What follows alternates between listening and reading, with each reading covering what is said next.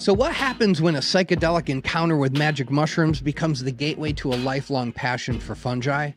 In this episode, we'll unravel the threads of Scott Ostuni's personal journey from the kaleidoscopic visions that sparked his curiosity to the profound connection he discovered with nature. He will share the intimate details of his mycological awakening. But this isn't just a tale of magic and mushrooms. It's a celebration of the interconnectedness of life. As we venture into the heart of the mycological rabbit hole, be prepared to be captivated by the stories of personal growth, an expansion of knowledge, and a true entry into scientific contributions. Whether you're a seasoned mycophile or just starting to dip your toes into the world of mushrooms, this episode promises to be a delightful adventure into the intersection of consciousness and the fungal kingdom. So fasten your seatbelts and open your minds as we explore the transformative power of fungi, guided by the passion and insights of Scott Ostuni. You're listening to the MycoGeeky Podcast, a podcast that inspires people to grow mushrooms at home to improve their mental, emotional, and physical health. Most people call him geeky, and he is a passionate mushroom cultivator, advocate, and educator. Every week, he sits down with fellow cultivators, mushroom educators, scientists, and therapists to discuss the various ways people can approach mushroom cultivation and how mushrooms can be used to improve their lives. All right, guys, what's up? Welcome to the MycoGeeky Podcast, the podcast that goes deep so you can level up your at-home mushroom cultivation game. I am your host, MycoGeeky, and we got a great show for you tonight. We sit down and talk a lot with cube cultivators, right? A lot of people growing a lot of cubes. This is an interesting story. This is a story of somebody whose beginnings are very similar to a lot of my guests, but his path went a slightly different way. A little bit of chance, a little bit of serendipity, whatever you want to call it. But he has now found himself in the position of doing some pretty amazing things as an amateur mycologist. I'm talking about Scott Ostuni. He is, he works with Fundus. He is working with Canan, one of my buddies here in Ohio, who's doing a lot of great things with the nanopore machine that's allowed just a bigger entry into fungal barcoding. It's allowing us to do these diversity surveys. Stephen Russell got this going. Scott's running with it. Kyle's running with it. And, like Alan Rockefeller's on this, a couple other buddies I got here locally are working on it. It's just really cool to see how you can just go from zero to hero, man. You can go from doing nothing, watching your Netflix every night, to doing something, contributing, being a part of something that is deepening people's appreciation of fungi, deepening people's enthusiasm for mushrooms. Every time I see somebody, say that they're going to send Kyle Canan a bunch of mushrooms, I think, man, I know how that feels. It feels really cool to be on your iNet and start getting these barcodes back, either confirming or not confirming your initial identification of the mushrooms you found. It just gets you a little bit deeper into it. And definitely is putting a little bit of science in the hands of amateurs. I think Scott is a shining example of kind of going from the I'm just a guy to I'm a guy who's actually trying to do something meaningful here, and it's pretty great. I hope at least 5 of you guys listening tonight, 2, 3, 4, 5 years from now, are just somewhere you never thought you would be with mushrooms. Just deepening that relationship. So anyway, that I had been talking to him about coming on for quite a while.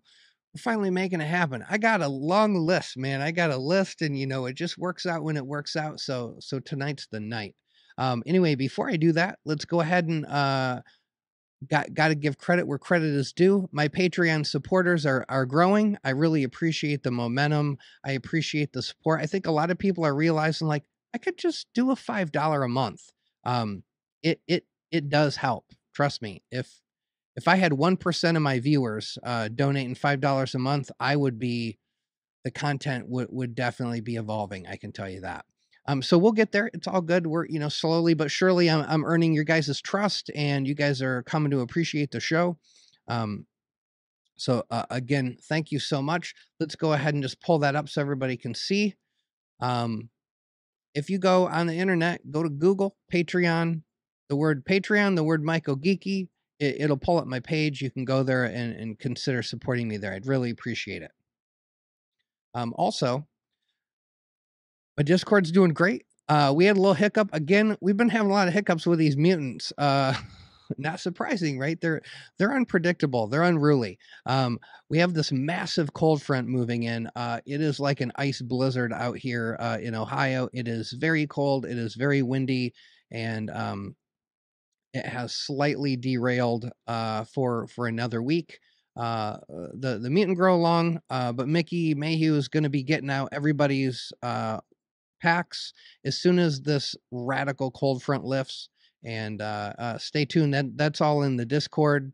It's still happening. It's just, you know, man, by the time we all get our liquid culture, we are going to be so ready to do this. With the enthusiasm and the momentum is going to be crazy. So I really look forward to that. I can't wait to see all these people growing mutants for the first time. This year is going to be the year of growing something different, whether it's exotics, whether it's wood lovers, whether it's outdoor grows for your first time, whether it's just mutants.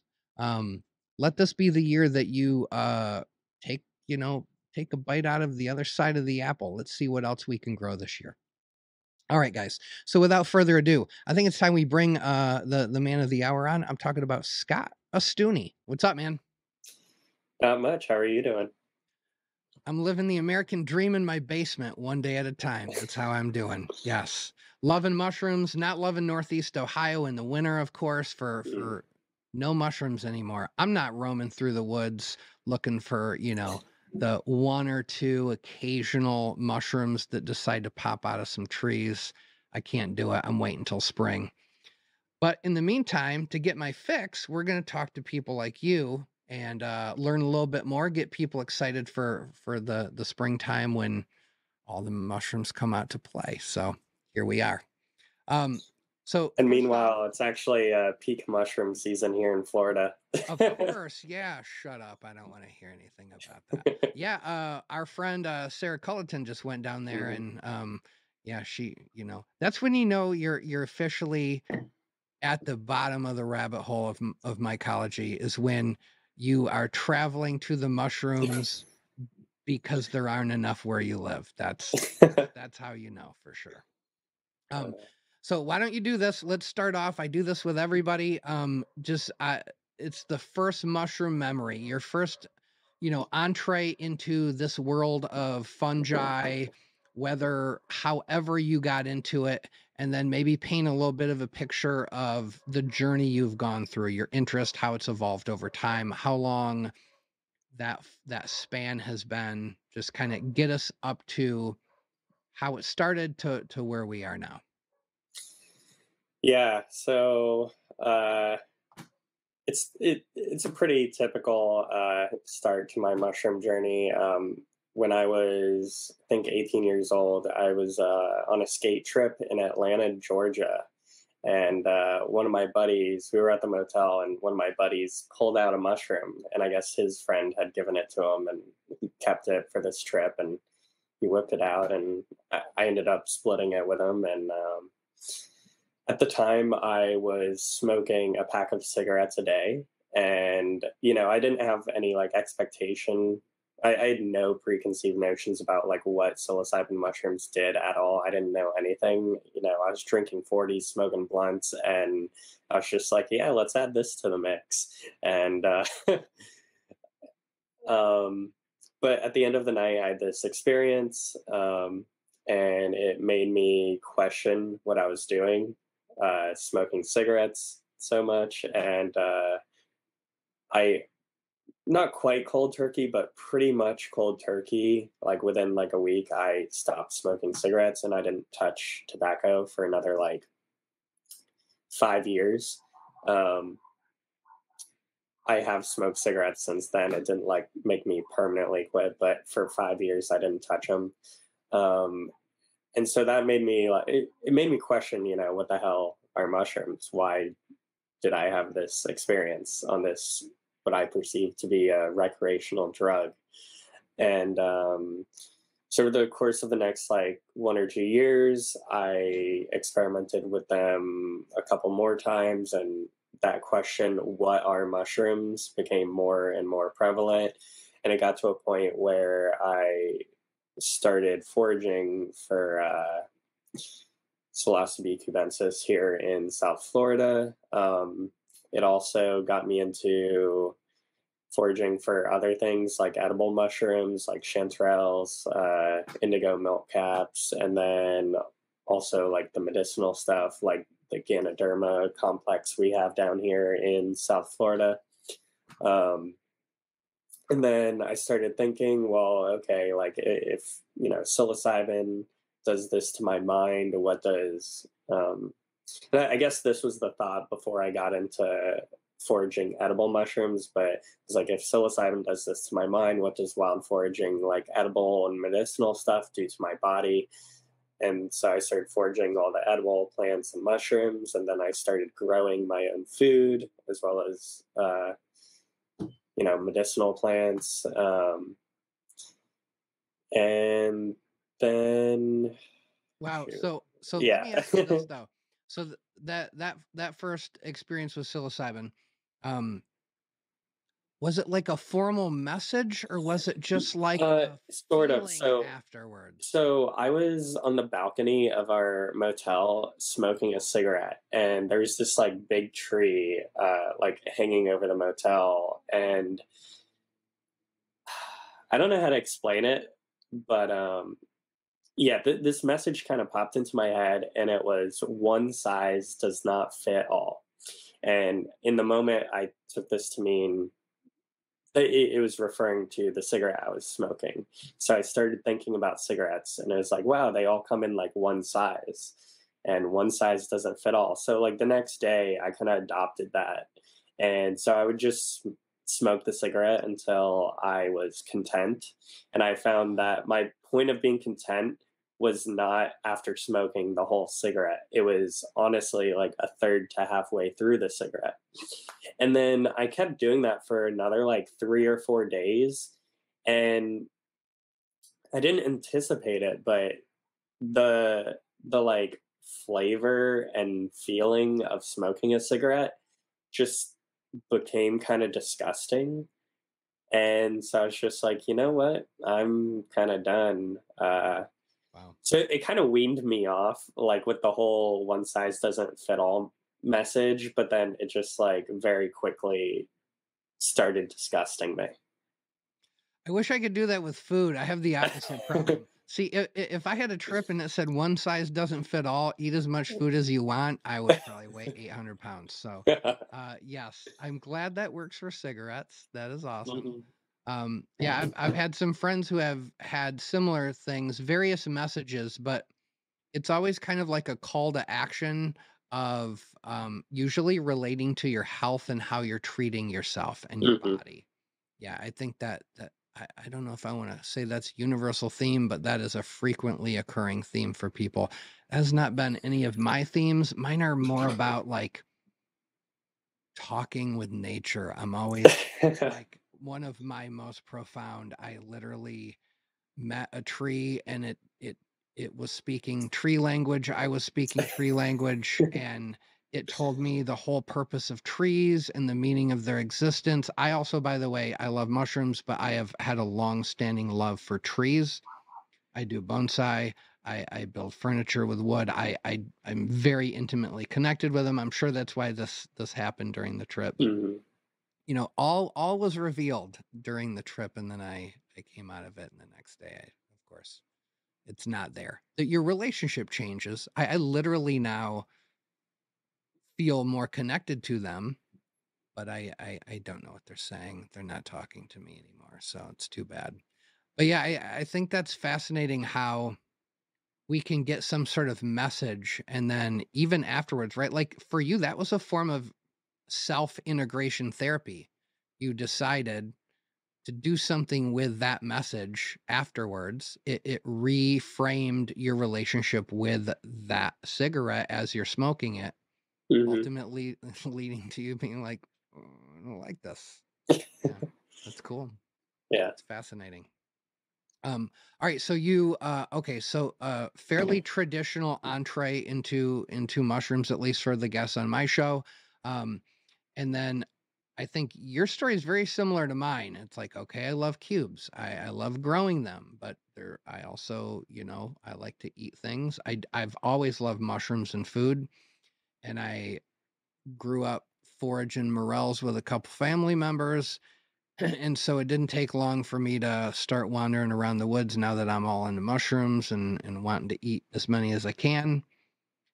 And that, yeah, I think that's a natural progression. So, okay, so you're foraging, you're finding mushrooms, you're eating mushrooms, you're growing your own food. You're definitely, at least from my perspective, forming a deeper relationship with things you can or do put in your body, plants, all that good stuff. All right, keep going. I want to get me from there to where I know you are now. Right. So when I got into like foraging wild mushrooms, I was a little kind of, I guess, neurotic about it. So I was like, okay, I want to make sure I can identify every possible mushroom that I come across in maybe cow field like habitat. And so I can kind of discern, Psilocybe cubensis, Pinellas cyanescens, which also grows down here, from say like Chlorophyllum molybdites, which actually doesn't grow out of cow manure, but can occur in the same kind of environment. And so that, and then with the edible ones too, I wanted to make sure I could discern between chanterelle mushrooms and say like southern jack-o'-lantern, which is what, like Omphaliotis subaludens or whatever. And then like, the reishi from whatever other polypores that you just didn't want to, die. I didn't want to die. But as a consequence of that, I learned a lot of other mushrooms that didn't necessarily have edible, medicinal, or psychoactive function. And then, so fast forward to 2019, simultaneously, I found albino chanterelles. So we have, so in South Florida, we have these chanterelles called Cantharellus cocolobé, and they're these chanterelles that grow at the beach with sea grape trees. Oh, wow. And no way. Yeah, it's really cool. So you can go to the beach and find chanterelles, and they grow in these like really fat clusters. To my knowledge, it's like the only species of Cantharellus that grows in like really big clusters. Anyway, so how big are we talking? Like this big? Or are we talking 10 of the woods, 30-pound clusters, or what are we talking? Not 30-pound clusters. Okay. I mean, shants really don't grow in clusters, generally speaking. So, I mean, almost any cluster would be impressive, and for me, I would say like 10 to 15 fruit bodies. Oh, okay. Yeah, so a decent size. Yep. Yeah. Okay. So anyway, I was finding that, and the common description for Cantharellus cocolobé, as far as like the color, is like salmon pink, and then you'll also find kind of like a orangey variety. But there's this one spot in Jupiter, Florida, where I was finding 4 different color variants. I was finding like the traditional salmon pink. I was finding an albino variant. I was finding like an orange one, and then like a gold colored one. And it was really odd because I had, scoured the sea grapes like throughout all of South Florida, and typically I would only find one of these color variants, the like salmon pink, sometimes orange one.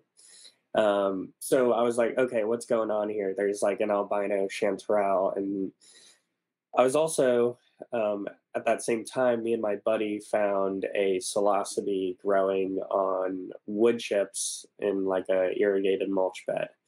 Yep. And we knew it was a psilocybe. It was bluing. my buddy who had experience picking like psilocybe cyanescens in the Pacific Northwest, you know, he was like, oh wow, like these aren't them, but they're growing out of wood chips and they're bluing, like that's a psilocybe. And I was familiar enough with the different species of actives that were known to grow in Florida, specifically South Florida, and I knew it didn't fit any of the criteria for any of these other ones. So I was finding both of those things at the same time, like these two mushrooms that I had questions about the identity of. And so I reached out to Alan Rockefeller, and I initially asked him about the chanterelles. And I was like, hey, have you ever seen this? Maybe on your trips to Mexico? I assume that those chanterelles grow there, maybe along the coast. But yeah, I was just trying to reach out to see if anyone had insight into these like albino chanterelles. And he's like, oh, no, but you should get them DNA sequenced. And he never says that, Scott. No, I'm kidding.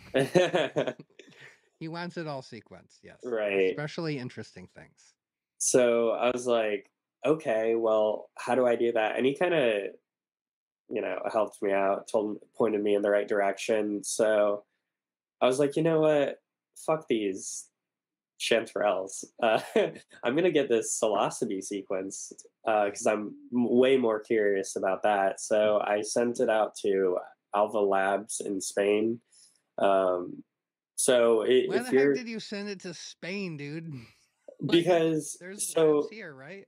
Well, at the time, unless you wanted to do like the PCR DNA extraction PCR yourself, and then send the PCR product off for sequencing, you can do that. But I wasn't there yet. So if you send it to Alva Labs, they'll do the whole thing for you, like from DNA extract, you know, to sequencing. Gotcha. And the guy who runs it, Pablo Alvarado, he's amazing at what he does. And he'll, you know, when he sends you the chromatograms, he'll also send you like a short list of like closest species based on GenBank blast. And so anyway, I got it back, and it was like a 99 point, let's say 7 or something match to Psilocybe 𝐦𝐤𝐤𝐤. And then where is that one at? Where is that one even? It's in Thailand. Okay. Yeah, and then also in one river valley, right? Yeah, it was never described. Even heard of that one. Okay. Yeah, it was described from I think Chiang Mai Park in Thailand, and then another close match was Psilocybe 𝐻 cystidiata. And so I was like, okay, well, it's a 99 point whatever match to that. Does that mean it's the same thing? And so I reported this to Alan, and he got really excited because he's like, oh, wow, you know. This is his cup of tea right here. Yeah. Yes. And so then, you know, we dug into it, and based on, you know, macro morphological features as well as like substrate it's growing out of, it is different. And, you know, now this psilocybe, which I'm sure a lot of your audience knows by the provisional name Psilocybe niveo-tropicalis. I'm honestly almost done describing it. And after getting like deep into the nitty gritty of like microscopic features, I can also say like, you know, the cystidia, the chylo and pleurocystidia are quite different from these other species like Psilocybe 𝐦𝐤𝐤𝐤 and 𝐻 cystidiata. And yeah, shit. So that's kind of how I got to where I'm at now. As far as like acquiring the skill set to, you were all in at that point. Yeah. Yes. Because after I did that, I did eventually get the albino chanterelles sequenced by Rachel Sweeney at University of Tennessee, Knoxville, who works on chanterelles. And so ITS doesn't work on chanterelles most of the time. She used RPB2, I believe, and I mean it matches Cantharellus coca lobe, the traditional salmon pink Though I don't know if a matching RPB2 necessarily means it's the same thing or different. So I know, like, she only ran the RPB2. yeah, Is there really no way to do it? Has an ITS yeah. section, doesn't it? So I thought it was just a matter of the extraction was the issue.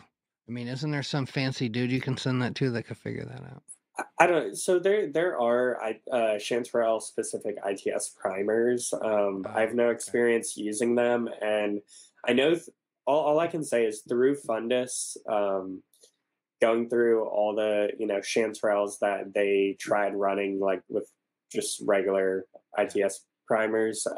Only one species have I seen work, and it was Cantharellus californicus, Oh. and it it worked, but it required a lot of work to create like a consensus sequence because it had this like repeating thing going on in the beginning, and we had to like trim it down and then like make a config between the forward and reverse, and it just took a particularly long time. I remember to get like a solid consensus ITS read for that.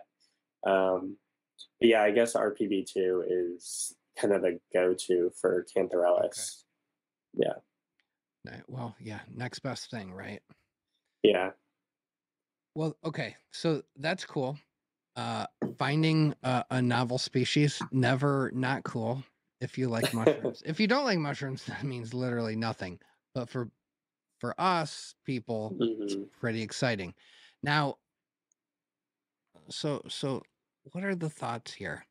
You know, did someone from Thailand have a summer home in Miami? Like how? And now, are you consistently still finding these in that spot? Have you found them in more spots? So the original location that it was collected at was an irrigated mulch bed in front of a security gate in front of a high-income gated neighborhood. And in 2019 and 2020, they were there, and then they like redid the mulch, and I haven't seen it there since. Okay. But then I found it in another location, and it's like a residential mulch bed, or it was it was a residential mulch bed, about a mile and a half from the original location. And then, funny enough, I had someone last year reach out to me, and they're like I forget what they do. They work on houses, and they happen to be working inside that original gated neighborhood, and they found some there. Oh. And so then I met up with them, and they smuggled me into the neighborhood so I could get pictures and make another collection. Oh. And his collection was literally just growing outside someone's front door. So someone in that neighborhood, and likely a lot of people in this neighborhood, just have this psilocybe growing in their yards. Now, so did you source the landscaper, go talk to the landscaper, find out where he's getting his mulch from? How Columbo have you gotten on this? Because I bet you could figure out, they usually get it from one spot. Right. See, I haven't asked specifically, and I feel like I would have to narrow it down to that year, because in this neighborhood, I've both seen like trucks pull up with like mulch that just like got dumped, but I've also seen them with bags, like the Vigoro black mulch bags from like Home Depot or Lowe's. I mean, I assumed all that stuff, it weighs a lot. Like I assumed it would be domestically produced. Right. But who knows? Well, I mean on the bags, at least the ones they sell down here, it says it's from Georgia. Okay. Yeah. Yeah, in my head, I'm just going, okay, so the closest related species is from Thailand.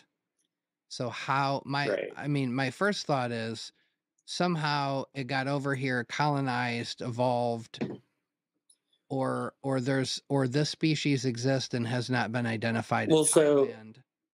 Another thing with that, so that was based on just ITS, and also based on what was available in GenBank. So those were the closest relatives in GenBank. Now, since then, I've also been able to obtain other sequences from other species that aren't necessarily in GenBank. There's this guy, Alexander Bradshaw, who works in the Denninger lab, I don't know if you're familiar with Bryn Denninger. I've heard the name, but I don't know Yeah. much about it. So Alexander Bradshaw is currently going to all the herbaria and doing full genome sequences on every psilocybe type. And so he has his own like collection of sequences that he has been he's been sharing some of them with me in order to help with the paper for Niveo. So it actually turns out there's a whole sort of like clade of these psilocybes that come out of India, Thailand, and probably other locations that are all extremely similar in at least ITS. And there's definitely a lot of like morphological overlap as well. But it also includes Psilocybe weyanadensis, which was described from, I forget what it's, I don't know, the Wayanad district in India. And so I don't know if you saw this post on the Wood Lovers group, but so there's this guy named Anand from India. Anand, yeah. Yeah, Anand. And he's been finding all these like wood-loving psilocybes, and he's been sending them to myself and Julian Matucci. And I've been able to recently get one of his collections sequenced with ITS, LSU, RPB1, RPB2, and TEF1. And I've been able to compare that data to the data that Alexander Bradshaw has sent me. And at least one of the collections is confirmed Psilocybe weyanadensis. But it does seem that Anand is collecting like 2 or 3 different species. I think one of them is Psilocybe subaruginascens, which was described from like southern Japan. So there's a whole clade, and all their ITS sequences are extremely similar, and you really have to like parse them apart through like comparing macro and micro descriptions. So anyway, I don't think this one necessarily came from Thailand. It just happens to be in this clade, and you know, it has a very similar ITS. Whether or not it occurs anywhere else, who knows? Who knows? It's only been found in one county in Florida. I mean, so the main reason I say that is because you didn't find it in the middle of the woods or in the Everglades or whatever. You found it in a residential area in wood chips. That's my main, you know, same with like Elenii, you know, the history on Elenii. You're like, well, it's in wood chips. It's mostly in Berkeley. Do we figure out where these wood chips came from? And at a certain point, it dead ends, and you're just like, somehow, some way, a spore had to come from somewhere. Right. And then you go, well, what is it most similar to? What is the closest GenBank match for a domestic species here? Like, and then how far off is it? Just out of curiosity. Right. Like, oh, I assumed you knew the answer to well, so a closest domestic match, I believe, is Psilocybe ovoidea As far as how close, based on just ITS, I don't have that number off the. I mean, it's definitely above 95%, but it's not. But it's way under 98. But it's like between 98 and. It's probably between 95 and 98. Okay. Yeah, it doesn't even. I mean, it looks similar to it, but it definitely doesn't. Pictures I've seen it, I would not call it that. Yeah, and it has a completely different spore morphology as well. So like, you don't even have to get it sequenced to know it's not Ovoidea cystidiata. Nice. Yeah. Cool, man. Well, that's I mean, that's everybody's dream, and that's if you ever needed a reason to go absolutely all the way down the rabbit hole. That's a cool reason, right? Just an organic, something falls in your lap, you follow it through, you figure it out. That's a very cool story. And when I talk to people, there are plenty of people who are roaming through the woods. A thing that I learned early on getting into the local scene here is people will have like a bucket list. These are the 5 mushrooms I haven't found yet that I want to find. And I thought that was kind of cool of like, you know, you read a bunch of mushroom books and you saw a morphology, you saw this fruit and you're like, I love this. I want to find it.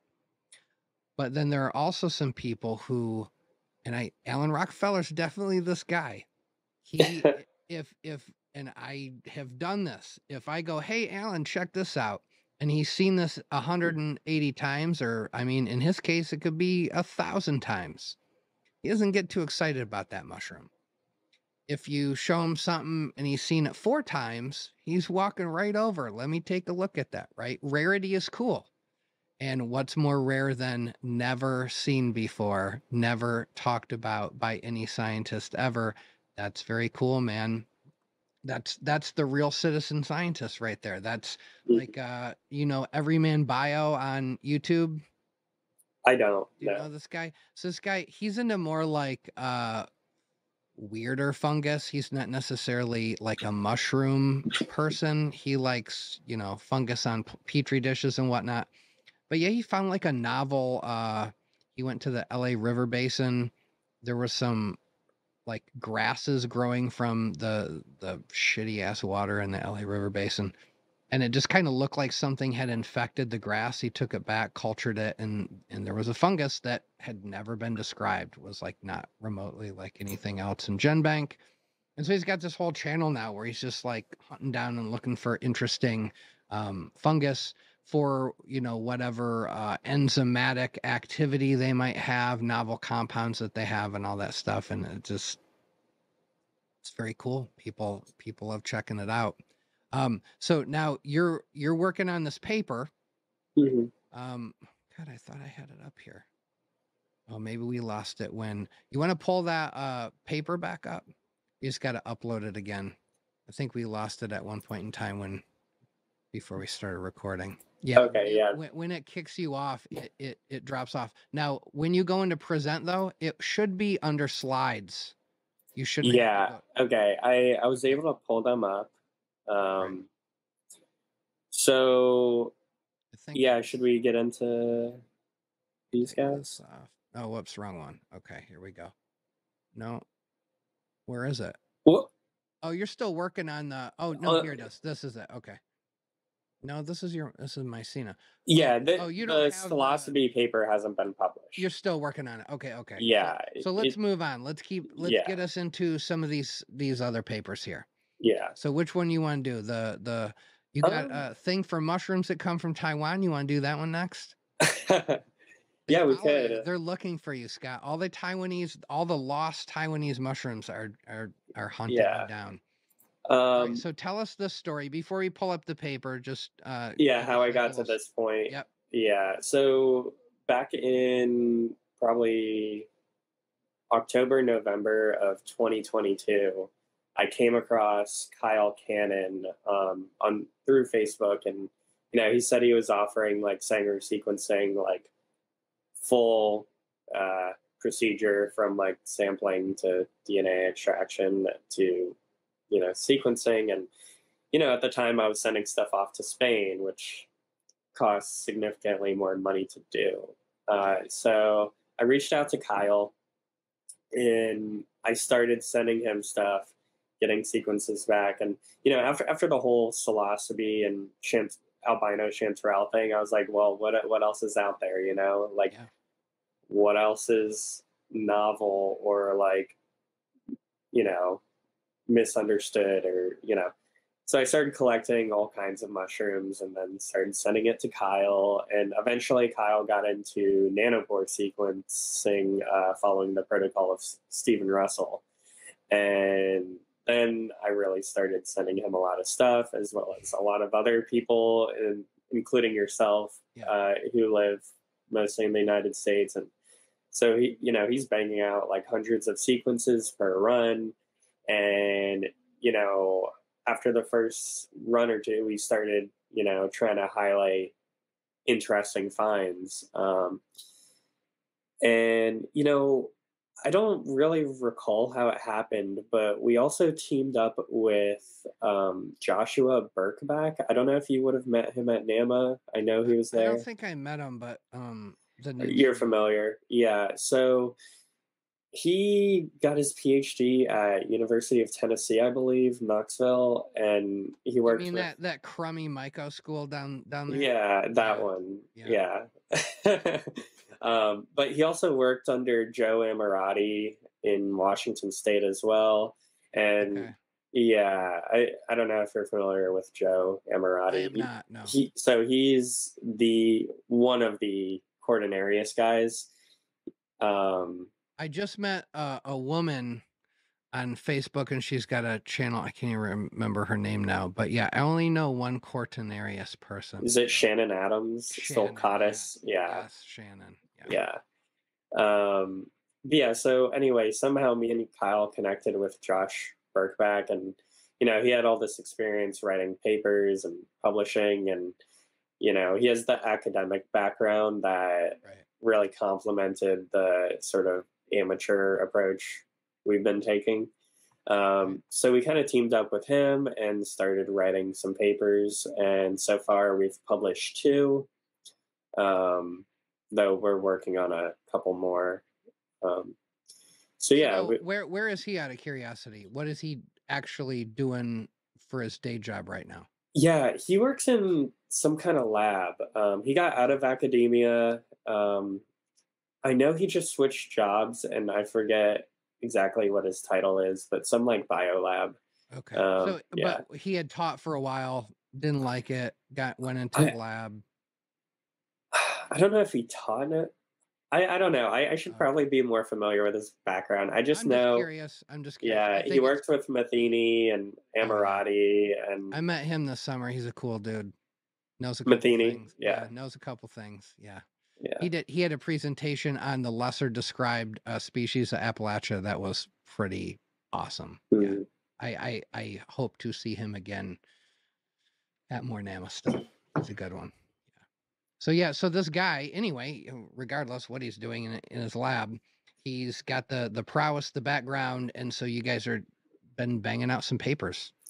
Yeah, and so far we've done 2, and they have been published in the journal MycoLogY, which is NAMA's amateur mycologist journal. Cool, nice. Yeah, amazing. And so let's pull one up. Let's look at it quick here. All right. So let's start with the mycena from again Thailand. Taiwan. Oh, Wait. Taiwan. Oh, my bad. Okay. Pretty close though. Pretty close. Southeast Asia. Starts with a T. Yes. So yeah, this one was found in Ohio by Crystal Davidson, and Kyle sequenced it. It turned out to match both ITS wise and like morphological microscopic features wise to the holotype of Mycena 𝐥𝐤𝐤 from Taiwan. So it was a perfect ITS match. Yeah, perfect ITS match. And then, before publishing this paper, we also Josh did the microscopy on it, and morphologically it's it fits the description. Spot on. And it was the first time it had been reported in North America, with one exception, which was really interesting. So there was like a short ITS sequence from like Illumina. I don't know if you're familiar with Illumina. Yeah, they're not cheap. I know that. Right. Yeah. But they do they usually don't get like the full ITS, like 650 to 700 base pairs. It's usually like 450 to 500 base pair reads. And that's because of the limitation of that technology, right? Like something about it's more accurate, but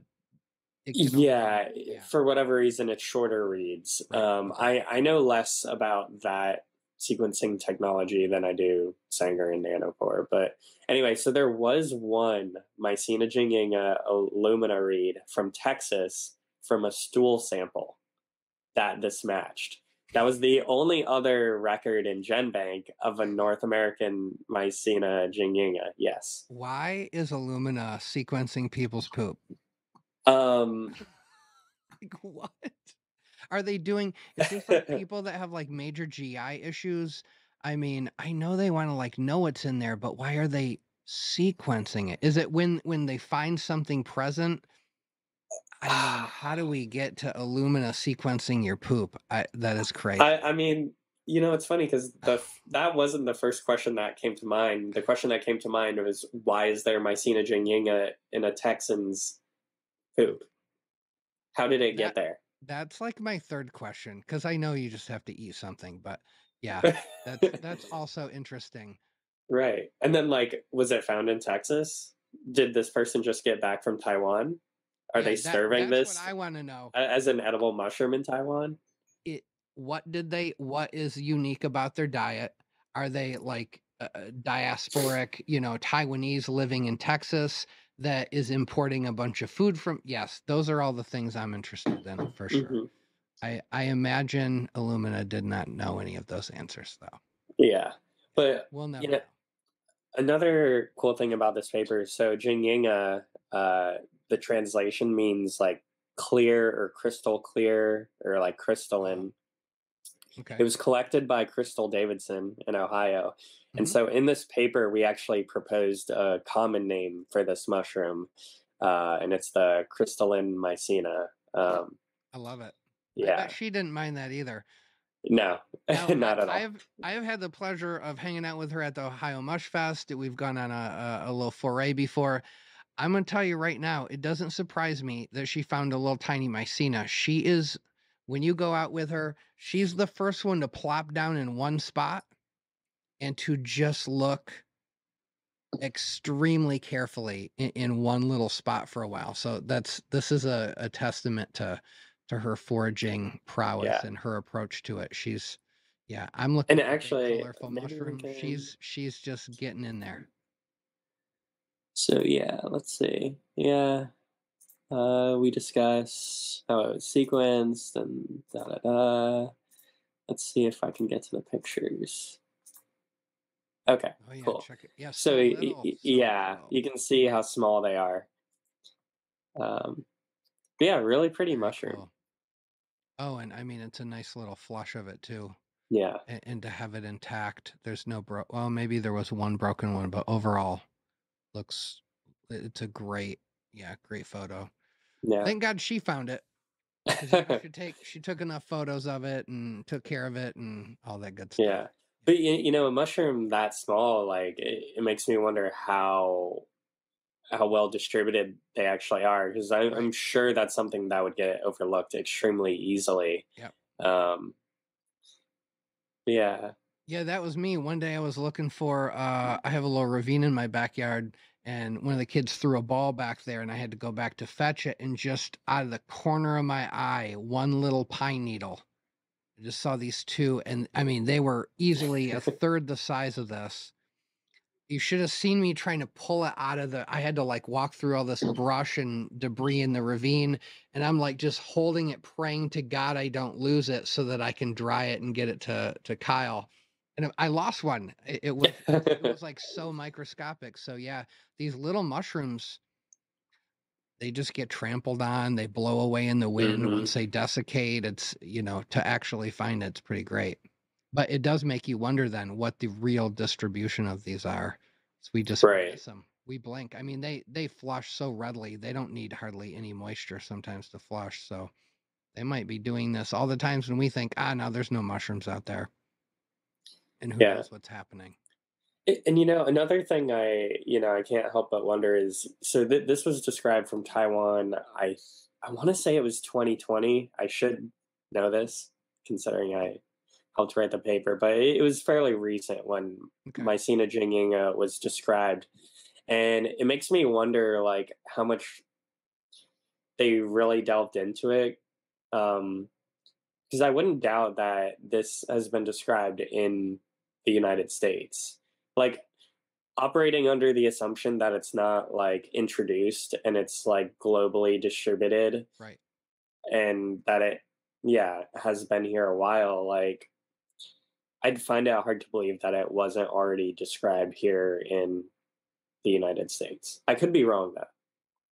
I hear you. Yeah, Yeah. you never know. I mean, it also seems like a long shot to have something, right? I love to go, oh, a couple spores, got put in a box or an envelope, and then you fabricate this whole story. But the reality is, from what I've read about spore distribution, of course, we can watch Fantastic Fungi, we can watch all the spores blow off into the wind, and you go, sure, it's just gonna travel everywhere. But I mean gravity. right? Gravity's real. And Right. when the wind stops, it drops. And the bulk of these spores, they don't get too far. I mean, they're not traveling hundreds of miles for sure. They're probably not even traveling a mile in most cases. So yeah, the odds of a spore from Taiwan, hitching a ride somewhere seems somewhat low.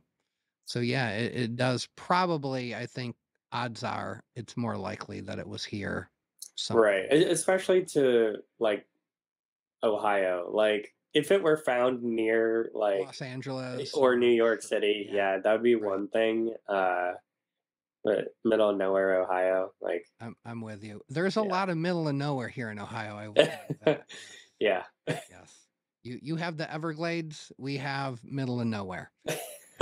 Yeah, but luckily we have a bunch of cool deciduous trees in a lot of our middle of nowhere, so there's a lot of good mushrooms here, man. I am not complaining. Let me. Oh, I see them as I'm like going through and analyzing all of it's pretty Kyle's great. data. I had we had one long week of rain and I went on a hike. I was literally walking my dog. I did bring a little collection case with me. One hike for 1 hour collected 43 species. I mean, species? 43 fungus species, mushroom species. That, one that's awesome. Hike. Bonkers. Yeah.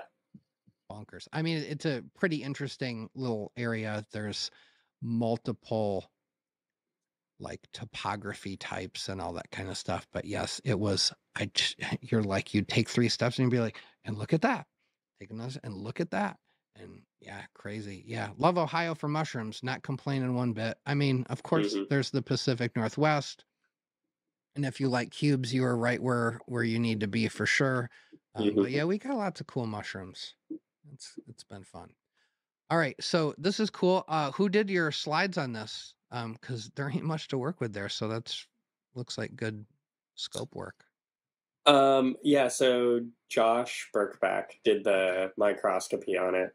Yeah, particularly E. I know those are not the easiest to get the tissue quality of the lamellae, or I forget what they call that, but yeah. Well, E is the Piliopellis. Okay. And then F, Chylocystia. Yeah. Yeah, looks good. And then not a lot of spores. Got a few in there. Yeah. Well, also when the collection was sent to Josh, apparently, I don't know. I guess they have a machine where they like run your shit through it and it like flattens it. So I wasn't aware of this, but that's what they suspect happens. But the whole thing was just like crushed, and it was very hard to tell what he was like looking at.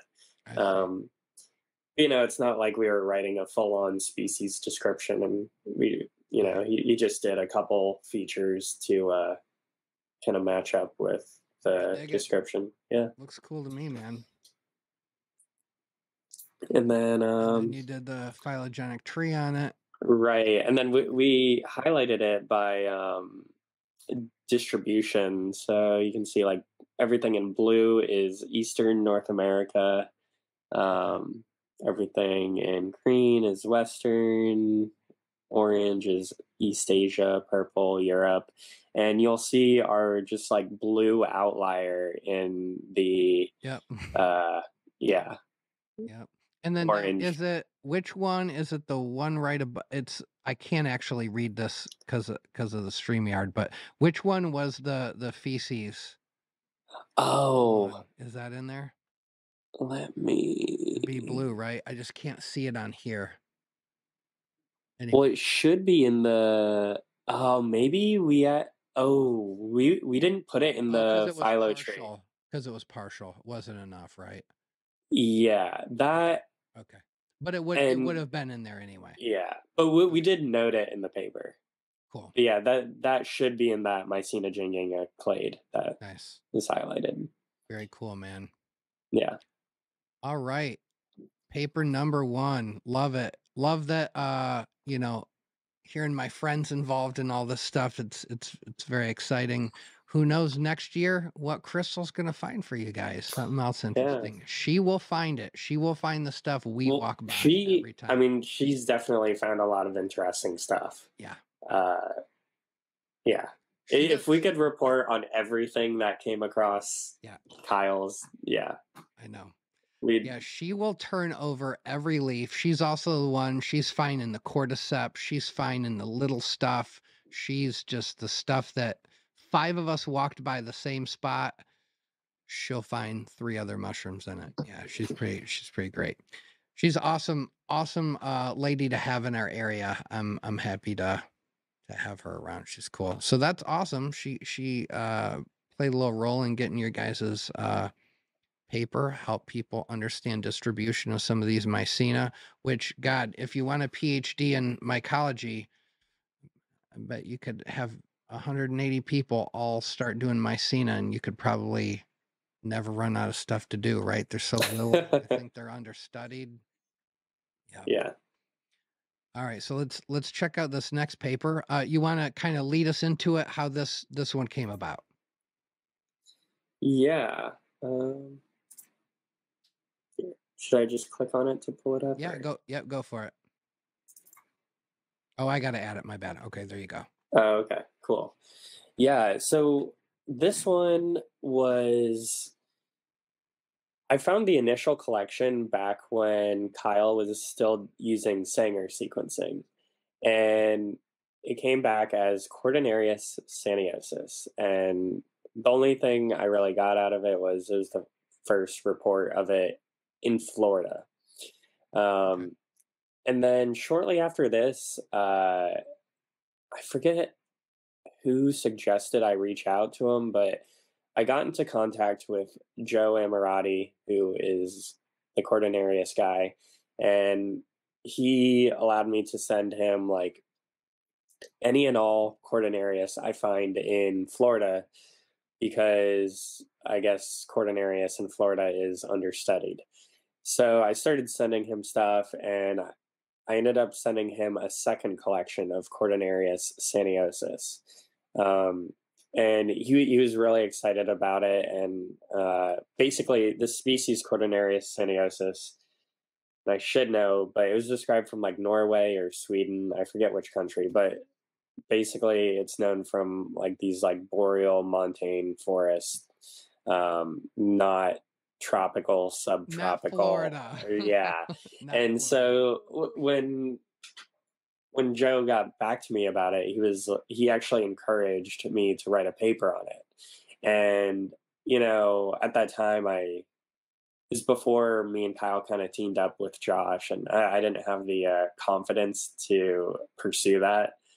I did try, and I had like, you know, a bare bones paper for like months, but it wasn't until you know, we got together with Josh, and he kind of encouraged us even more. He's like, "Oh yeah, you know, you've got 𝐥𝐢𝐤𝐤's blessing to do this," and he encouraged it. We should definitely do this, and so we did. Yeah, I just think it's really cool, and it kind of goes back to like, you know, part of the reason I got into this is like, you know, understanding more about like what mushrooms occur in Florida here, which ones are understudied. And, you know, you have this Cordonarius here, which hasn't been found anywhere near Florida, but is just popping up in tropical South Florida and then subtropical Central Florida. And so you're finding this one pretty readily. This is not like you found it once or twice, or... Well, once I got it sequenced and knew what it was and got excited about it, and because it, you know, let me pull up the pictures on it. It's not like a super sexy, exciting mushroom as far as like its morphological features, but you know, it's what you'd call a LBM, little brown mushroom, basically. Little brown mushroom, yep. Yeah, you know, most people. There's a couple of those too, so yeah. But yeah, once I got down to like the identity of it, I started looking for it more, and like, you know, I knew what to look for, and I've found it quite a lot. So it's just like an undersurveyed species. Right. See, that's interesting too. Once you identify, and I talk to people about this a lot, it comes up in the ER all the time, because you you know, a lot of people eat the jack-o'-lanterns thinking they're chanterelles. And it's so funny because once you've seen them both, it'd be nearly impossible to confuse them. Even Right. like a really like mature, fully, you know, the caps have curled all the way up. Even when those jacks are kind of looking like them, I mean, if you've seen them both, you're just never going to get it wrong for the most part. But Right. until you've seen it and you know what it is, you don't know. Or same with Right. this, right? Like if this wasn't on your radar before, maybe you walk by it. But then once you're like, no, this is an interesting mushroom. You Yeah. just see it. It's like when you buy a new car, right? And you bought a new type of car. You're like, okay, now I drive a Toyota Camry. And you Thought see about that it. on the Well, then road now you all the just see time. them Yeah. everywhere because you're looking for them. It's that Yeah. lens. You Well, got a new so lens. it's funny. I learned a new kind of word for that recently. This actually a mycology professor who's from Florida. She reached out to me recently and said she wanted a foraging buddy when she came to visit her family. Oh, And cool. so I met up with her. Her name's Amy Honan, and she teaches mycology. And you know, we were talking about this idea of like, even if you can't like name every like feature, you know, like you don't know the term lamellae or lamellulae or, you know, incurved or decurved cap margin, all that stuff. You develop like a vibe of like a certain species, and you just know. But she told me a more like, I don't want to say scientific, but like the term gestalt.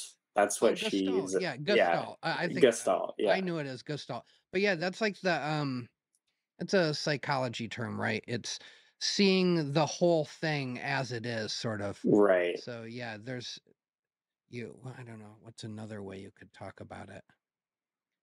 Of course, it's one of the weird words that I use a lot, and now I can't come up with an example for it. But yeah, it's just seeing the sum total of something. Mm-hmm. It's called the gestalt of it. But yeah, that's really important. And that's why one of the things you guys are doing and that is happening on iNaturalist and this like mapping biodiversity of different regions is, for example, so I got a bunch of observations when I come in next spring and summer, you know, every week I'm going to be on iNat going, well, what did I find this week last year? I'm going to look for those things, and I want to see if they're in the same spots. I want to see what they look like. And over the years now, I'm going to be able to pull up and go, we're going to pull up all the Ramaria I found in this exact spot over the last 10 years, and I can look at it. Did it show up every year? Did it skip a year every 2 years? You know, what is its sort of behavior? Yeah. Did it show up 2 weeks earlier this year? Right. Yeah. What changed? What was different? But then also, then I'll have assembled more and more and more pictures of this fruit. And of course, our buddy Kyle's going to probably sequence some of it. So we're going to know more about that. I'm very interested to see if I don't think all species will do this, but I'm very interested to see if over the years we keep doing this. Let's say that you can keep coming back year after year and sequencing this.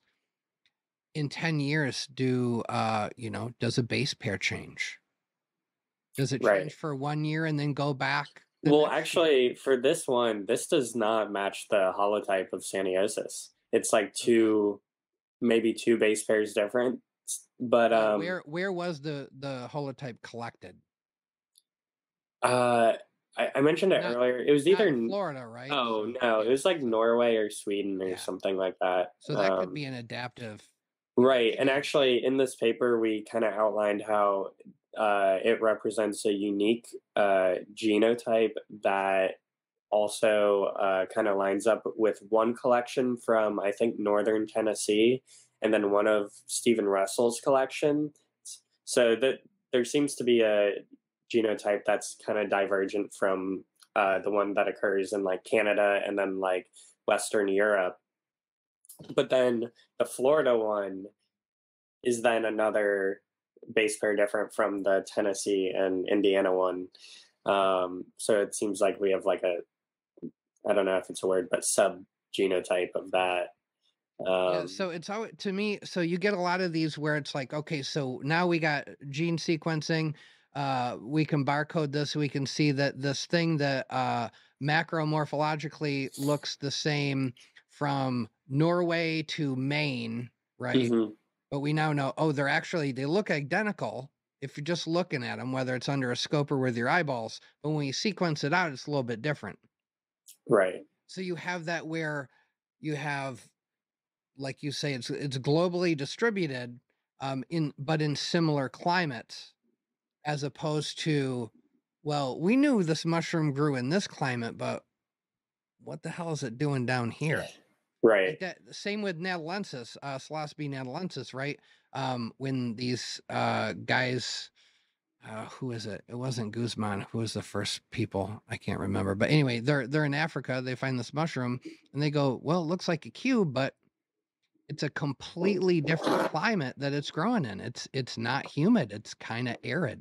I forget. There's a name for the climate it came from, but and then it wasn't growing on manure, correct? And was not growing on manure. Yes. Just like grass, or I think in a field. Yeah, I actually talked to a guy who lives there, who is friends with the people who sent or helped the people gain access to these mushrooms the first time it was identified. And okay. he said, yeah, it's just like a grassy field. Yep, but it's a much drier. He said that, and this guy's a mycologist there in South Africa. He said the most interesting thing is really just how different the climate is from where you Right. typically find these. So yeah, it's so interesting how where you have all these different criteria, whether you're just looking only at DNA information, or you're going, well, climate wise, okay, this climate's radically different from that. Is it the same mushroom? Is it a different mushroom? You got to factor in all these other qualities. How does it look? What do the spores look like? What do all the cystidia look like? To come up with a determination of, should we call this a new species? Is it the same? And we just, is it in the clade? Is it this? Is it that? Right. Taxonomy is, sometimes it's cut and dry and sometimes it's real sticky. Yeah. And we kind of wanted to avoid jumping the gun and like prescribing like a subspecies or variety or whatever with this one. We were like, all right, let's just report on it. If someone who's like a Cordonarius head wants to jump in and see if it deserves a variety name, Florensis or whatever, Yep. they can do that. One things you could do is if you could obtain spores from the same species from other regions, you could isolate monos. You could do, mono mating tests. You could see what that looks like. That would be an interesting little side project. Yeah. You could do all sorts of fun stuff. Yeah. All these little ways. There's just so much work to do. This has been a theme lately on the show, is how much work there is for all this stuff. And, all these little tiny projects. That's why we need more people with microscopes. If people are into DNA, we need more people with gel electrophoresis machines. We need more people just doing some of this work, learning. It's, within the grasp of most people if they're really passionate about it. And you're a great example of that. You went from just trying to find some mushrooms to eat, in Florida, to you're finding unique mushroom species. You're helping to publish work on novel, findings of species. This is freaking cool, man. I really admire it. I think it's great. It's, I want to promote that idea that anybody, if they love mushrooms enough, they can get out and do some of this stuff. Mm-hmm. And there's never been a better time to do it. With guys like Steven and Kyle running nanopore at virtually no cost. I mean, it cracks me up sometimes. Kyle just be like, okay, cool. I need some more fungal. Hey, here's my GoFundMe. Who wants to help support the Ohio Mushroom Lab? Bam. Then he's got a couple flongals and he's back up. And yeah. Actually, are you familiar with experiment.com? I don't think so. I just found a cool one through Steven, some like protocol site where you can like find up like scientific lab protocols, but no, what's experiment? So that it's basically GoFundMe, but for scientific research. And we Oh, actually, snap. yeah, the other night, I was on a Zoom with Kyle, and I was like, you know what, we just need to do this now. And so I made one. It's they actually have to like review it and stuff. Okay. Right now, ours is not live, but it says it's been reviewed. So I'm hoping in the next like week or two, it's like live and people can start donating to it. So now, is Um, this an augmentation of Kyle's efforts, or is this a new project? yeah, just more of Kyle's Okay, cool. efforts. Basically, All this right. will help fund the next like 5 or 6 runs, and you can Yeah. set your goal and you can kind of break down like how much each thing costs, like his reagents and primers and Dude, whatever. I love it. Here's why I love this.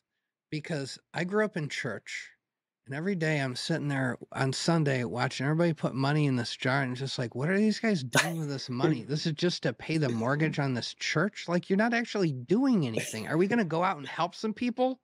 Like, are we going to do what Jesus did? Right? The whole time I'm just like, what is this money going for? Now you got a way, you can tithe to science. I Can tithe to science. love it. I love that, man. I think that's great. And it's really cool that it's themed that way because, man, the GoFundMe's, it can be all over the place. It can be Yeah. something worthwhile to wait, you want what are you collecting money for? Dear God, I can't believe you had the balls to post that. But cool, experiment.com. I'm gonna put that on the map. That's That's funny. that's going in the description. Yeah. All right, and then as soon as you guys have a live link to that, I can update it so that anybody that watches this can do that. Not everybody can wander around the woods looking for Right. mushrooms. Some people that it's just like with Patreon, right? Some people go, "Oh, cool, I can give these guys some money, and I'm going to get to see all the cool posts." Like just recently, Stephen Russell's done a string of unique sequences that have come up, whether it's new to GenBank or new to any databases, and just seeing those are cool, right? Like making Hmm. sure people get to continue this work that we learn from and are educated by. It's great. Imagine if everybody just gave a buck, right? You could have Yeah. like $50,000 in a weekend, right? If everybody was motivated that way. Right. Yes, that would be great. That's the dream. Um, awesome. Experiment.com. Very cool. All right. So you got those two papers. You got the Psilocybin paper in the works. You got any other papers in the works, would you? Yeah. We have one that we're pretty much done with. I just need to actually, I was working on it right before I hopped on, but I just need to make a couple more figures. Basically, it's a summary of runs 1 through 5 with Kyle's nanopore runs. Um, Oh, yeah. just like the analytics on it. Uh, yeah. We're also gonna turn it into kind of like the title is Introducing the Ohio Mushroom DNA Lab and Contributions from 5 Oxford Nanopore Okay. Analyses. So yeah, all the methods involved with actually running nanopore, but then we highlighted certain metrics of um, like about the individual observations, like were they new distribution reports, Oh, how okay. close, as far as like blast searching in GenBank, like how many fell within this criteria of like 97% or higher match, and then like 99% or higher. Did we create Okay. a new provisional code? Okay. So at first I was like, so is this just about like the how is nanopore doing? But this is more about like how useful is nanopore data seeming to be. Yeah, and just Yeah, that's highlighting cool. like some of the stuff we're finding, like how many Right. new provisional or temporary codes have we produced? How many, species like Cordinaria saniosus have been found in a new area that it wasn't previously known Right. from before? But I think we're Yeah. also going to have like a personal bio, like introducing Kyle Sure. Canan, Sure. Jessica Williams. Yes. I th- I mean, honestly, that's probably the most useful one you've mentioned yet, as far as, cool, finding like a mycena where you don't expect it, or potentially finding a new subgenus or a new subspecies. But right, from a scientific perspective, from a what is science going to do with this? It's important to be doing papers that say, look what this guy's doing with nanopore, because not a Mhm. lot of people are using it. That's great, Right. man. When you guys get that one done, if you want to do a little something on that one, I know we're working to get you and Kyle together on one. So hopefully that'll be done by then, and we can feature that Yeah. one. I mean, honestly, this one will be done in the next like week. Awesome. So, Well, yeah, I'm just waiting on Kyle, man. Whenever he's got some free time here, I think he's just got like another million species to sequence, and we'll get him back on here. Um, that's awesome. Now, I do want to do this. So, why don't you talk a little bit about some of the local outreach that you do? I know you do a little bit of work with some local organizations and whatnot. Talk about that a yeah. little bit. I haven't done too much of that. I only back in September did I do my first like walk and talk where Mhm. I gave a presentation at a local state park. They had reached out to me through a Facebook group asking about like basically a Florida mushroom man. Right. Uh, and so I ended up doing a talk on like common edible mushrooms in Florida and how to identify them. Right. Uh, So is this from that? yeah, that's from the walk I led afterwards. Okay. So I did a little slideshow presentation, and Wow, all then these Floridians. They all yeah, wanted to hear you talk about mushrooms. That's awesome. and actually that first person with the black hat, they're wearing the same hat you're Oh, wearing. check it out. So that's Drew Morehouse. He Oh, lives on the west coast of Florida, and he drove 3 hours across the state awesome. to go to my talk and meet me. And yeah, he Hey, sends stuff to Kyle. very Um, cool. and yeah, that was Dude, that's a during my packed talk. house. See, Yeah, we had 77 people. that's what I'm saying. This is a cultural interest in fungi and mushrooms right now. It's very Yeah, true. People are just like, I want to know about this. yeah.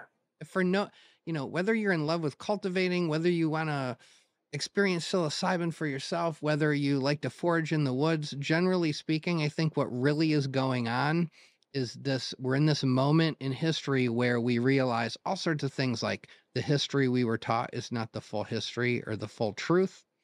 There's more about the world we don't know about.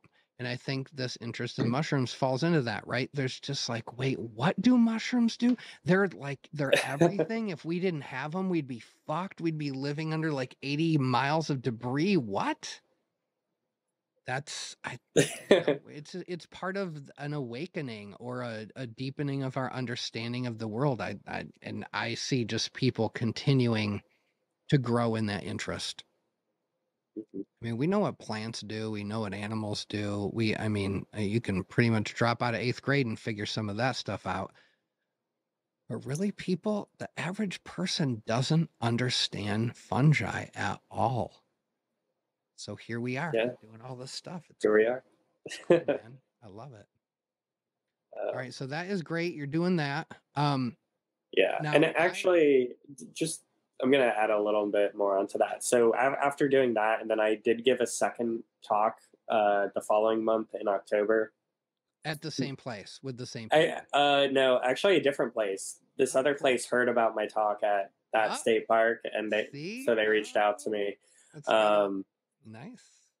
it was funny actually. At the second talk, it was like the night before, the Friday before Halloween, and it turned out just a bunch of like really older people came, like 60, 70 plus. So not the demographic I was expecting, but I had this older woman come up to me after, and the talk wasn't about psilocybin at all, but she comes up to me and she's like, "Hey, I grow my own golden teacher and penis envy at home, and there's nothing better than taking some on a Friday night while listening to Jimmy Buffett. And I just thought that was great. I love it.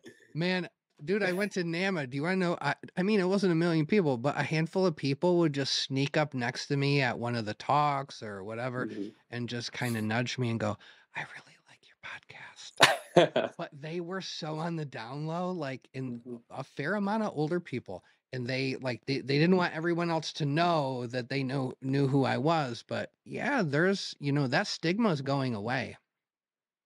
Yeah. People realize it's not this dangerous thing necessarily, and that it can be an augmentation, and I mean, it can be a special event for people.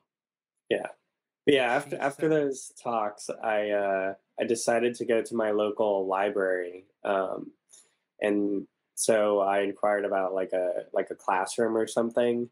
And they do like rent out a classroom. You can do it like once a month. And so I plan on hopefully starting like a little local mushroom club that I can hold like monthly meetings at, and then like, have like scheduled walks locally. Man, well, and so Florida, right? I don't know what it's like where you're at, but where I live, when people are done working and their kids move away and they want to retire, they all want to move to Florida. There's a lot of old people in Florida. They got nothing to do. Going on foraging walks, learning about mushrooms, that sounds like a great retirement plan. So yeah, I bet there's a never-ending supply of people who will continue to be, I'm sure in 2 years that club's going to be doing just fine. Yeah. It's cool. And you get to hang out with all the elderly ravers, and yeah, that would be great, man. It's very cool. All right. So I want to talk about this, and you can, because this really gets into, I think, the impetus of my real interest in having you on. I had Kyle on one time, and he was talking about the bottleneck.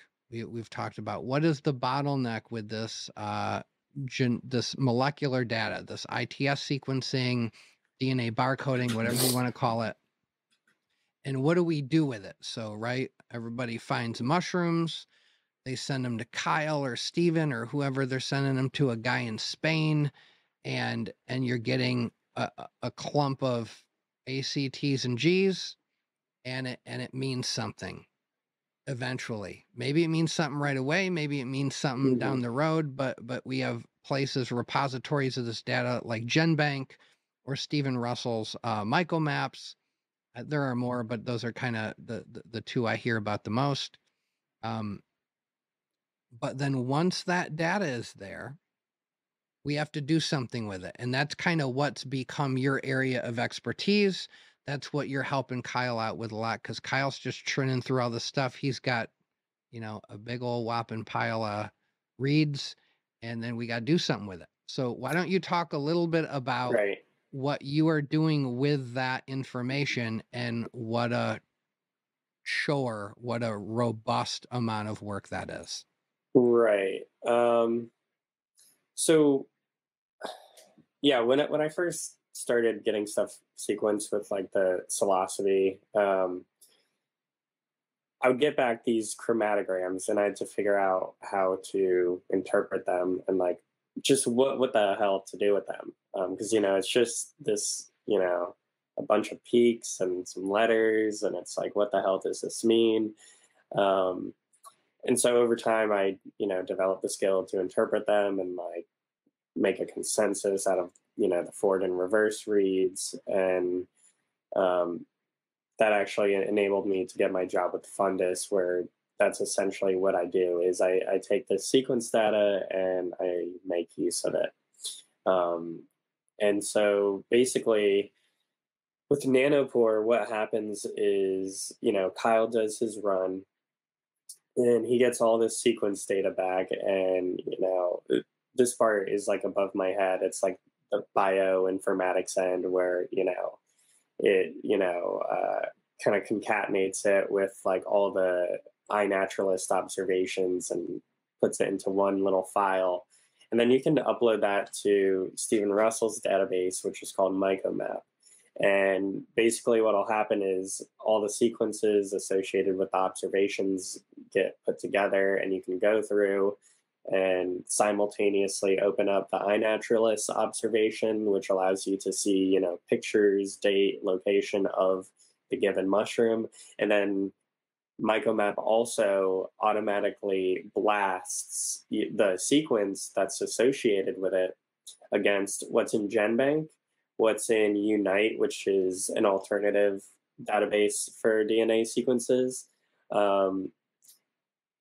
It blasts against anything that's on iNaturalist and Mushroom Observer, as well as there's a couple like random people who have their own like kind of secret barcode databases, like Danny Miller in the Pacific Northwest, where he doesn't typically upload stuff to GenBank, but he has just everything on his computer.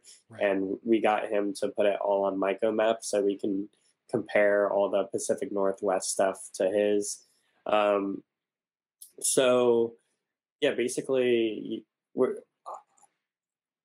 I look at, you know, what these sequences match on all these different databases between GenBank, Unite, iNaturalist, and Mushroom Observer.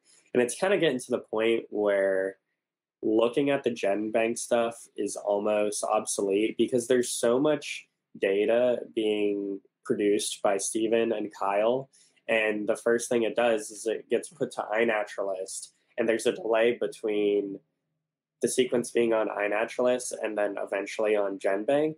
So for the most part, I'm just going to this like local blast results section that compares it directly against other iNaturalist observations, which is also useful because you can see what the mushroom actually looks like, as opposed to GenBank, where, you know, at best you'll get like a herbarium number or like a session number, and maybe you can go on MycoPortal and like look at it and see a dried specimen of that mushroom that was sequenced, which ultimately isn't helpful. You're not getting the picture of it in the environment, how it's growing, what it looks like fresh. But with things like iNaturalist and Mushroom Observer combined with sequence data, you can do that.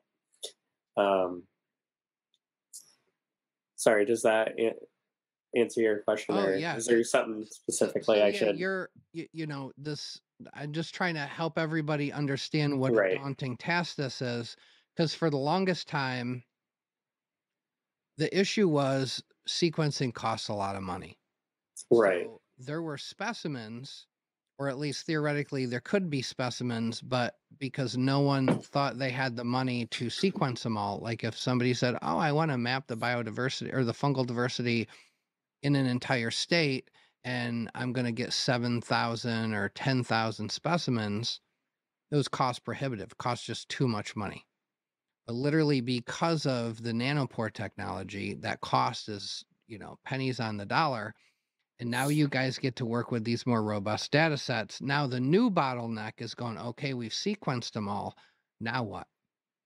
So how about this? Walk me through your let's say out of a batch of 100 random sequences, how many of them are relatively easy? Everything goes smoothly. There's a bunch of matches. The matches are off quality holotypes or isotypes.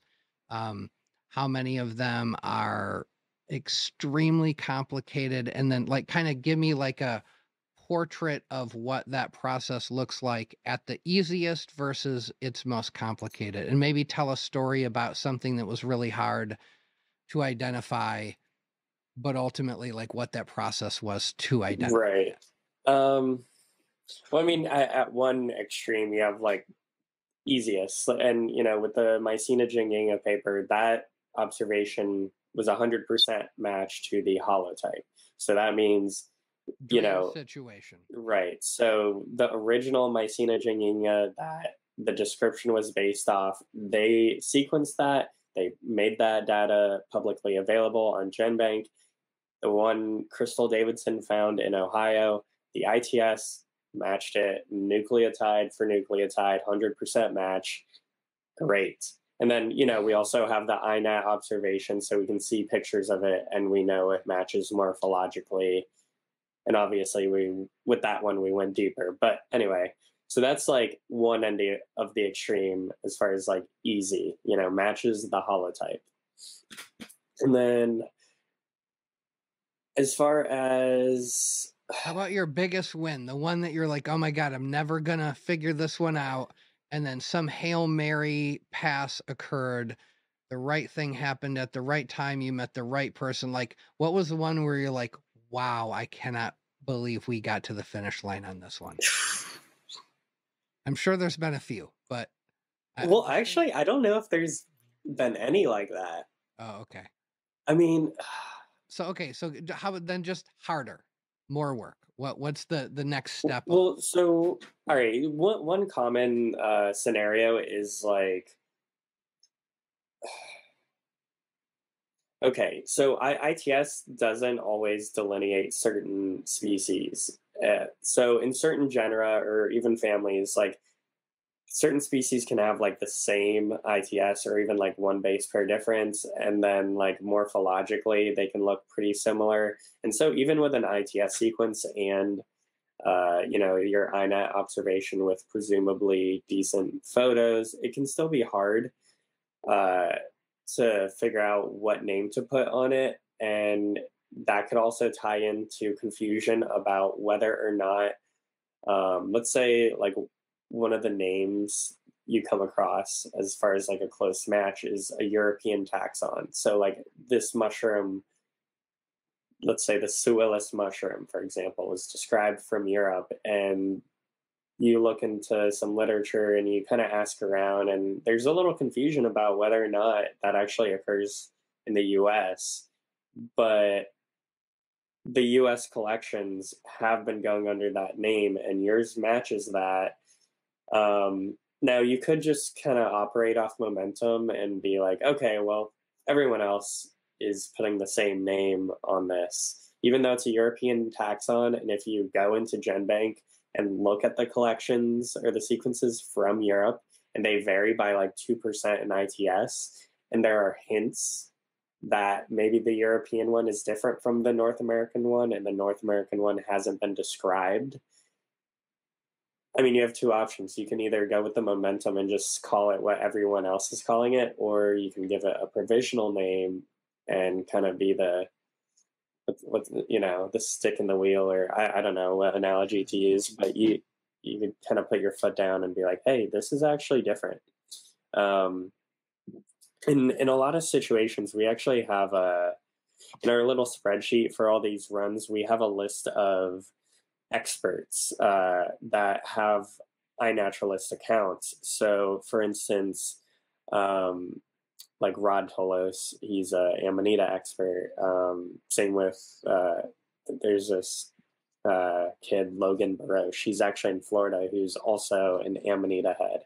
And so, certain Amanitas like that we get stuck on, we might tag one of them. We also have like a bolete expert. We have Josh Birkback. He's expert on Clavariaceae. So if we get stuck on, so yeah, we have Right. What do you call it on like Who Wants to Be your phone call or whatever? Like there's a lot of genuses, right? There's a lot of genera. So yeah, you don't have a list that long. So no, sometimes you have. So what you're saying is sometimes you have an expert, a known expert that's available that you can consult and get some really solid taxonomic advice on. Right. And, you know, some of them are generalists to like a certain region, like Danny Miller, who I mentioned earlier. Anything in the Pacific Northwest, and we have a question about it, we just tag Danny Miller on iNet and go, here, figure this out for us, because there's a little confusion on our end. Right. And then and that's a cool, so I didn't know that. So you actually tag that expert on the iNet observation. They get a notification, so they know they got some work to go do if they choose. So we'll, you know, assuming we know that the sequence goes to that observation and there hasn't been like a screw up with like, or a mix up or whatever, we will import the sequence data into the iNet observation so that they can look at it as well and use whatever tools they have and expertise they have to that's cool, man. You're like shelving that data for a while. Now, all of what you're talking about has me, I have not done this yet. mostly because I'm just sending all this stuff off to Kyle. But my buddy Sarah here in town, who for every mushroom I send Kyle, she's sending him 5 or 6. She is a workhorse. She is doing. Yeah, her and Jessica send a lot of. I'm kind of sick of looking at their Ohio stuff. Yeah, I'm glad I'm glad they're doing work. They can do their own dang work now at this point. Yeah, they can validate their own observations. Yeah. Yes. But they sort of collect, and Sarah's working on a little project here. Hopefully it comes together. I'll definitely have her on to talk about it. But you know, you get to a point where if you send Kyle the whole fruit, he has to either then make a decision, okay, I've sequenced this now, do I toss the sample, or do I just put this in a just gigantic pile of, you know, a pseudo, very poorly organized fungarium that I can't even get. You know, then you have this whole cataloging and boxing and filing, and it's a whole thing. So there's this other part of all this where there are times where, right, you get down and one of these experts messages you back and says, boy, it sure be nice to look at some spores under a microscope, or boy, it'd be nice to look at some cystidia, see what it looks like. Right. If we save these samples somewhere, that's an option then. Do you guys talk about that? I mean, I know Kyle and Steven save a lot of stuff. Right. The gals here are saving their stuff.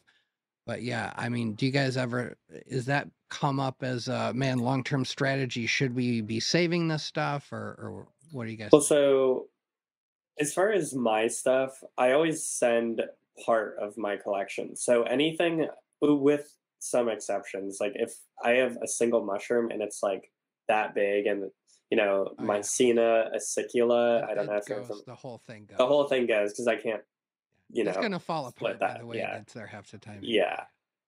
So most everything I send, I keep most of the collection, and if I get to a point with it where I've played with it as much as I want to, I've looked at it under a scope, and no further work really needs to be done. I send it, assuming they don't already have a shitload of the same collection, or species rather. I'll send it to University of Florida for a sessioning in their fungarium. So basically, I look at what I have. I get sequences back. I figure out the identity. I compare it against what they already have in their fungarium, which you can do through mycoportal.com. You can just, I'm sure there's an Ohio one, like a fungarium in Ohio. You can filter by that. I think Youngstown is the nearest one. Yeah. So I'll do that.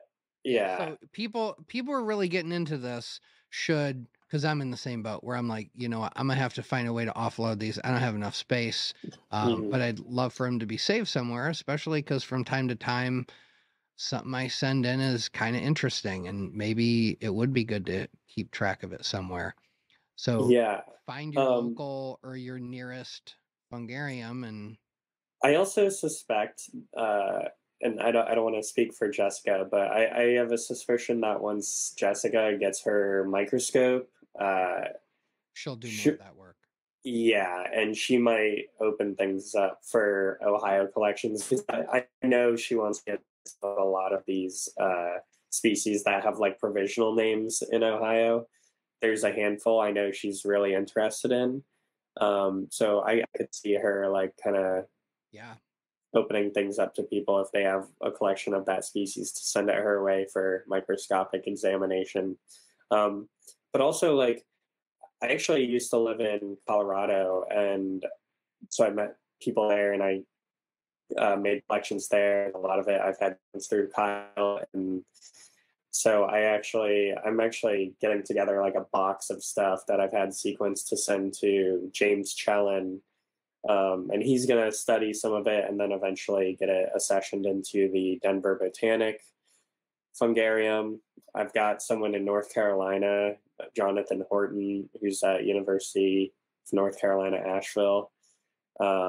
He's going to be accessioning some of my stuff. So just developing relationships with, and then also like these experts, like Shannon Adams with Cordonarius. I don't know if she's like has an open call for interest in Cordonarius, but I know there are some people like that. Like Rod Tolos occasionally will reach out to people and ask for a collection of Amanita from them.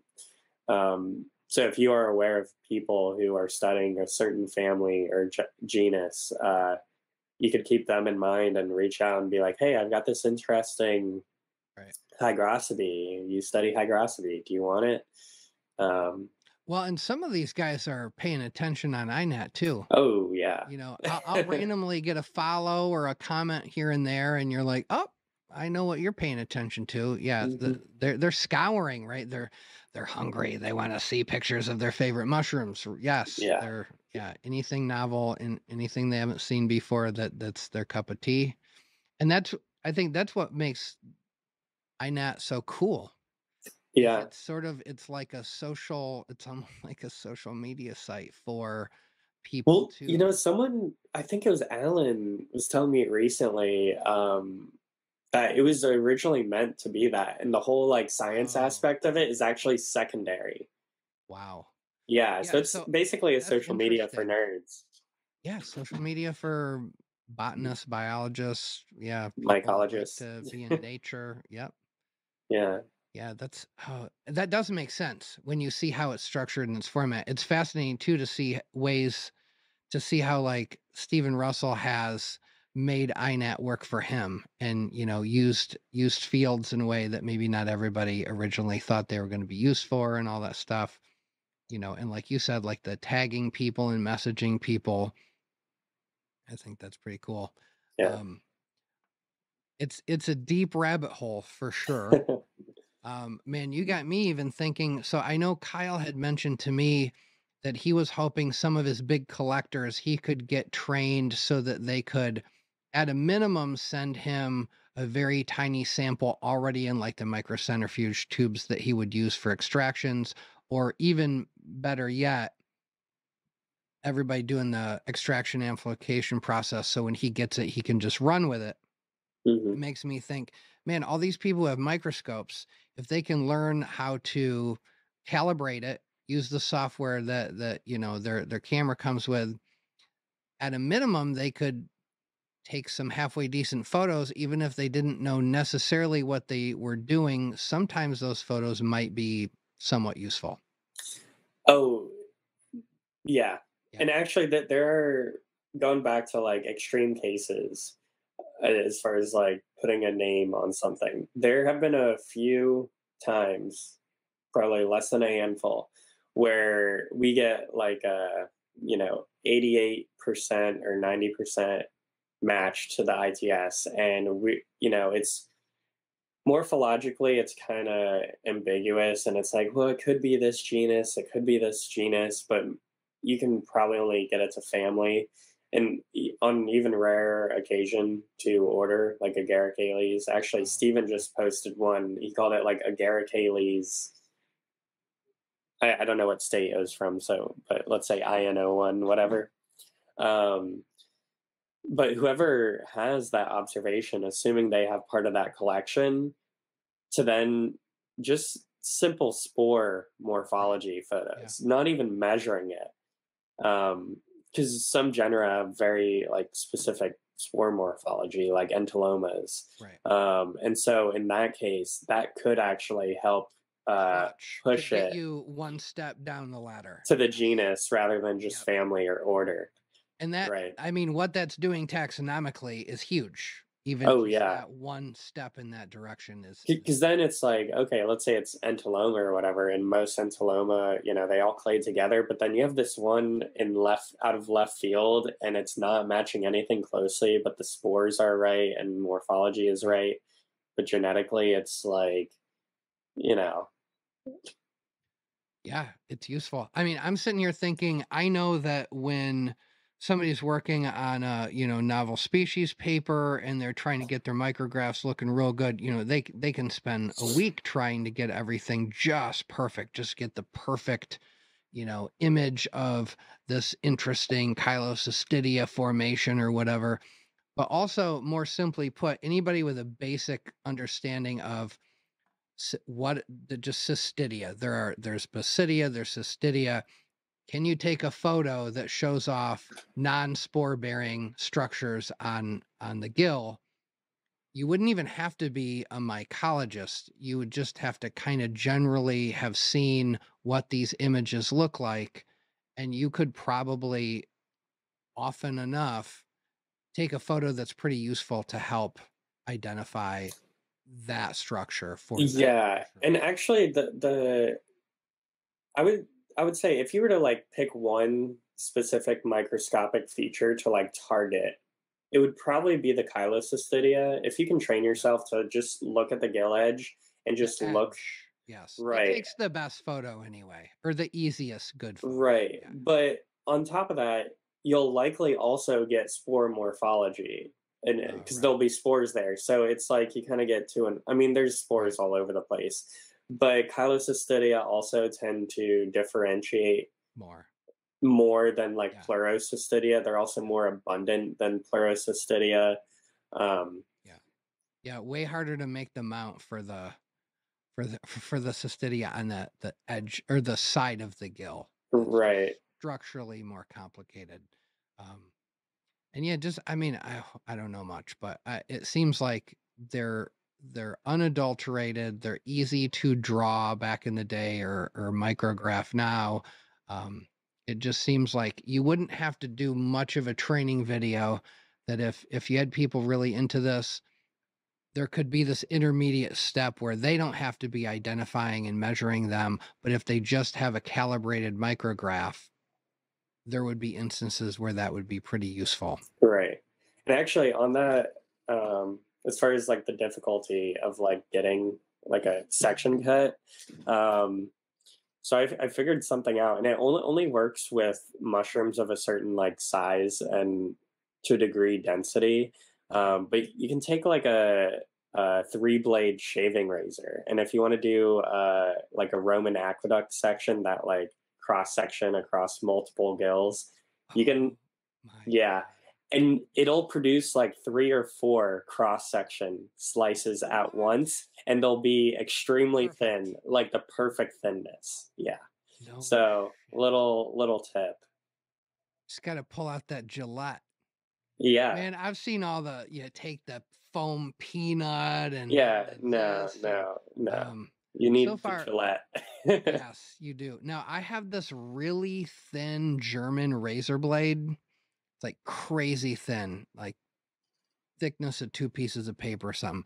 That in some instances is very helpful. The problem is just stabilizing it. So I love that idea of the razor is the middle cuts are probably going to be flawless. Mm-hmm. Dude, that's awesome. Yeah, I mean, there's not a lot. I mean, I have scoured YouTube for this stuff. I've read a bunch of, microscopy handbook, this, that, and the other thing. But man, I almost feel like generally speaking, it's a bit of like trade secrets. It's like, the Freemasons didn't want to teach people how to mix their concrete type of a thing. Yeah. Yeah. So all these little tips. This is why I got a little group in the microscopy channel in my Discord, and everybody just kind of figures something out and then they immediately share it with everybody. And it's been very helpful to get better mounts and get better images for sure. Yeah, I mean, I only figured that out because for the life of me, I could not get like a thin enough section just like with a, I tried putting it under glass and just getting it even too is right. Like you always end up with these like weird wedges where a little tiny bit of it's good, the right thickness, but then part of it's too thin, part of it's too thick. Oh, it's a total pain in the butt. Yeah. Wow, dude. That is amazing. I bet I'm trying to think if there's some other equivalent of that would be even wider or narrower, depending upon what you were doing. But that is, dude. Well, I mean, what it is? They have they have it where some of them have the 3 blades, some have the 5 blades, some have the 7 blades. I bet that's all a different diameter too. And then you can also angle it like against it, so you can get It's like little miniature, like mushroom planes, like for woodworking, like a plane that like shaves off. Yeah, it's kind of like that. The only thing is like a lot of the times, like, you'll have multiple, like, kind of stuck in the blades. And so I'll just take like a regular razor blade and just like kind of scrape it out. Yeah. Yeah. Yeah. I mean, you might damage a little bit of it, but there'll be plenty in there to, you know, Yeah. a good part of it to play with. That's Yeah. awesome, dude. I'm going to absolutely try that. I only have one kind of mushroom right now. I'm sure I can't. I got mushroom reishi flushing right now. I'm probably not going to be able to do that with that, but yeah, I'll have to try that with some of the other stuff I grow. See how that goes. That's cool. And I bet that's a good consistency for that too. Yeah. To do that. Wow. Awesome tip. I love it. Cool, man. Well, this, you know, we're gonna have you on again. You'll be back on with Kyle, and I'm sure intermittently as the story unfolds and all the stuff you're doing with Fundus, the stuff Steve's doing, the stuff Kyle's doing, the stuff you're doing. It's only gonna grow. It's only gonna get. You guys are gonna get better at it. The body of the community that builds around these efforts is going to grow over time. So I'm sure this is not going to be the last time we chit chat on the show. But thank you so much for coming on. I have absolutely enjoyed literally every interaction that we have when we chit chat on Facebook. I've gotten some cool genetics from you.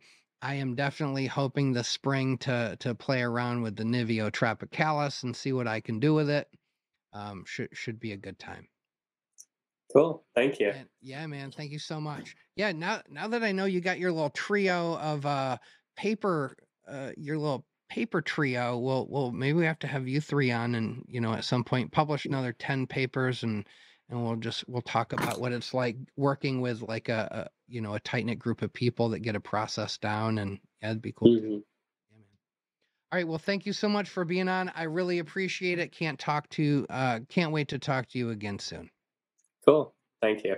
Thanks, man. All right, guys, that was Scott Ostuni.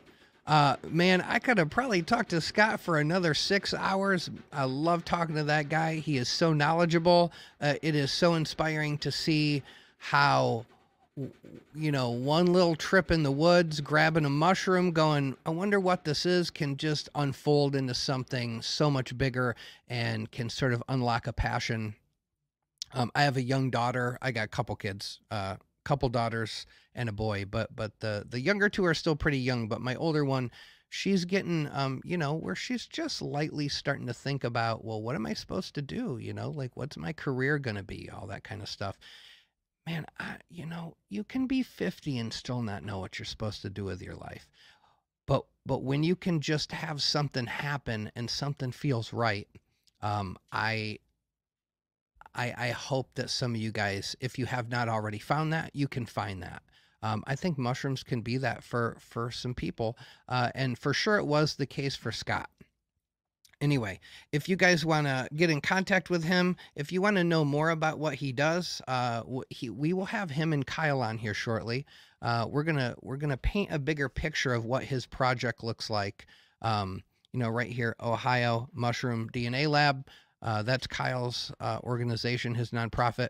You guys can contribute money to his efforts. He's got to buy flongles for his nanopore. He's got to buy primers. He's got to keep the ball rolling. But this all will go to building better knowledge about mushrooms and where they're at, when they're growing, all that good stuff. So anyway, hope you guys enjoyed the show. And until next week, go grow some mushrooms.